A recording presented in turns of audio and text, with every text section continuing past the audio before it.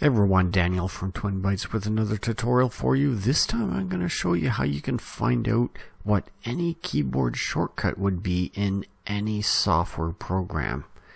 Let's start off by looking at Microsoft Word.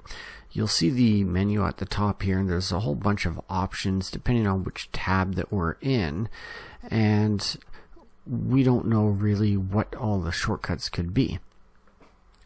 So the first trick is to press the Alt key on your keyboard, and you'll see immediately that there's letters that pop up over top of the main headings. So there's F for File, H for Home, N for Insert, and so on.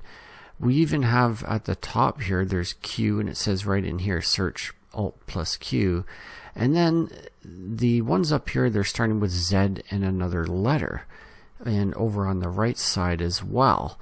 So if we were to, for example, press the F key, that brings us to the File menu. And then you'll see that there's more options available here as well. So I could press I for Info, and then that takes me to the information page, which has even more options that also have keyboard shortcuts listed.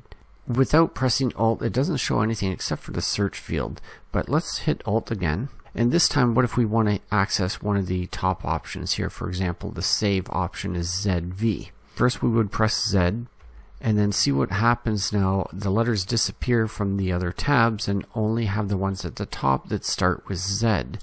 So now I can press the second letter for the one that I want. In this case, it's V for Save, and I get the Save As dialog box appear.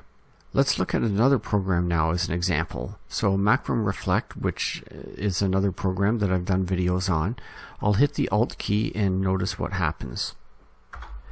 There's no letters that appear, but if you look close enough, look at the word File and View.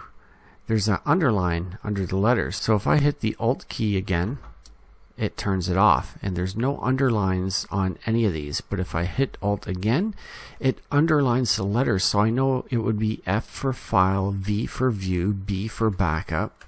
So if I hit B for Backup, then we'll see that there's a list of options under that which also have letters underlined. So we know that if we press that, for example, the I for Image is underlined. So if we hit I, it would take us there.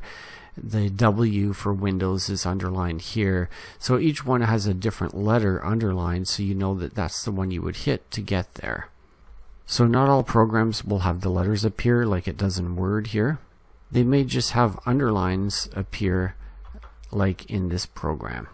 Other than some of the hidden commands like Control X for cut, Control C for copy, Control V for paste, got Control B for bold, Control U for underline, Control I for italics, and most of these will be listed on your keyboard as well, depending on what type of keyboard you have.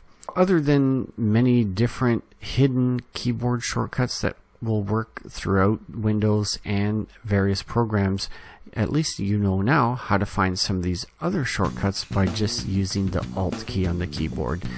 And that's it for this tutorial, and if you did find it helpful, please do give it a thumbs up and consider subscribing for more. Thanks for watching. We'll see you in the next one. Bye for now.